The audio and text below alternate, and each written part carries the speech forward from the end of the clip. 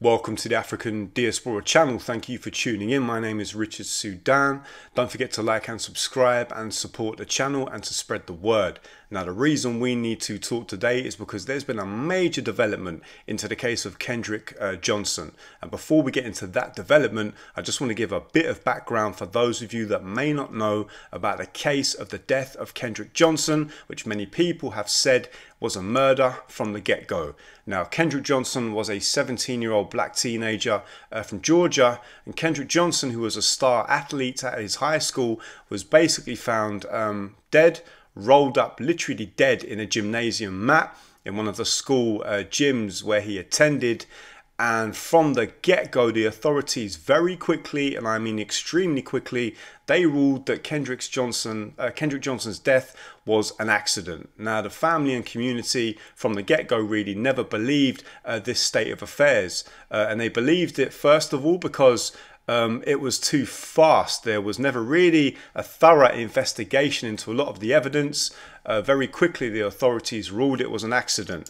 Now, from the get-go, there were a couple of names, one name in particular, which kept surfacing regarding Kendrick Johnson's death, and that name is Brian Bell. And what it's rumored to believe, what people are saying, is that there was an argument between Kendrick Johnson and Brian Bell in the gymnasium where Kendrick was found dead. Now, Brian Bell was also a star athlete at the high school, as was Kendrick Johnson, and Kendrick Johnson was extremely popular. Now, many people believe there was an argument between Brian Bell and Kendrick Johnson over Brian Bell's girlfriend, and people say that Brian Bell, in a fit of roid rage, basically hit Kendrick Johnson with a 45-pound weight, broke Kendrick Johnson's neck, killed Kendrick Johnson, and then they basically stuffed this young man's body into a gymnasium mat, where he was then found on the morning of January the 11th, 2013, after he was reported missing the night before by his parents. Now, of course, the official narrative was that Kendrick Johnson died from positional asphyxia, I think it's called, which basically the suggestion there is that Kendrick Johnson climbed into this gymnasium mat, basically got stuck and suffocated to death. And they tried to say that Kendrick Johnson was retrieving a pair of sneakers where he used to stash his sneakers, and he died in this gym mat.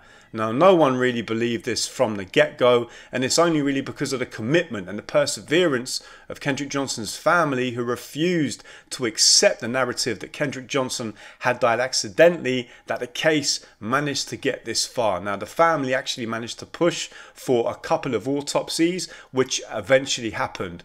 And lo and behold, the results from the autopsy revealed that Kendrick Johnson had actually died from blunt force trauma to his neck, which is entirely consistent with the allegation that he was murdered. One of the other things which raised massive suspicion is that during the autopsy process, it came to light that Kendrick Johnson's organs had been removed from his body, and his body had actually been stuffed with newspaper. And again, this is consistent with the idea that there was a cover-up. We also have questions around there was blood found around the scene of where Kendrick was found, and it wasn't Kendrick's blood, and it wasn't blood by the mat. This was blood on the wall and elsewhere, and it wasn't Kendrick Johnson's blood, but apparently that wasn't even looked into properly. There was a sweatshirt that was found nearby that was never really looked into properly, and there's a whole lot of other information and evidence that can be found by the independent investigative work that has been done online. Now, actually, before we get into this, let's listen to what Kendrick Johnson's mother has to say. The family have been extremely vocal in pushing for a new investigation. Let's listen to what Kendrick's mother has to say about what she thinks about her son's death. Let's take a listen. The last 8 years have been hard. They've been trying times. They have literally tried to break the Johnson family, but we stand tall. We're not going nowhere. We know at the end of the day, if we don't stand up for Kendrick Johnson, nobody else will. And we're going to continue to fight for Kendrick. We don't know where this is going to lead us. We're excited, but we know we still in a heck of a fight. So we're going to continue to fight. We're not going nowhere. We're going to continue to let people know it's not okay to kill somebody and no one be held accountable. For it. Like, Kendrick life matter to us. No matter who else life don't matter to Kendrick life, and we gonna continue to fight for our child. So as you can see, the family do not believe Kendrick died accidentally. They believe he was murdered, and they believe, as many others do, that Brian Bell is the main culprit and that Brian Bell basically murdered Kendrick Johnson and tried to cover it up.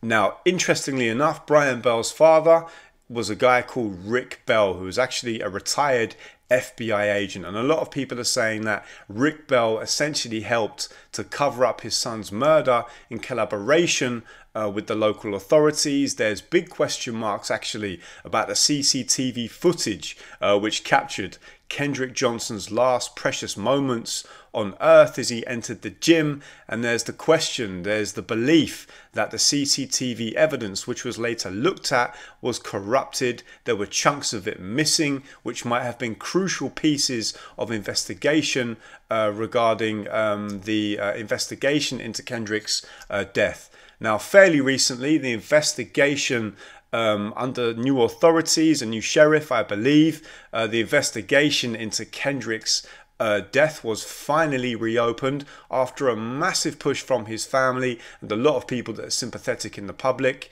There are millions of people actually which have been calling, demanding, pushing for a new investigation into the death of Kendrick Johnson. This investigation is now opened, and now what we're hearing is there is apparently a confession tape, somebody confessing to murdering Kendrick Johnson, and apparently this tape was passed to the family, and apparently that tape has now been passed to the authorities. They're gonna catch me anyways. I should have never done this. I was young and stupid. Kendrick didn't deserve this, man. A couple of seconds go by and he ends with a very tearful, "They're gonna catch me anyways." Now, I would say from what I've seen in the media, some in the media are already suggesting that the local police have said, we're checking the authenticity of this confession tape. So yeah, we can make of that what we will, but for now, we know that the tape is being looked at. And I think also a lot of people are mindful of really, Georgia is one of the most racist places in the United States, arguably one of the most racist places on planet Earth. This is the place where, probably countless black people have been killed, and it's been ruled as accidental or suicides. And really, these black people have died at the hands of white supremacists. You have places like Forsyth County in Georgia, one of those racist sundown towns.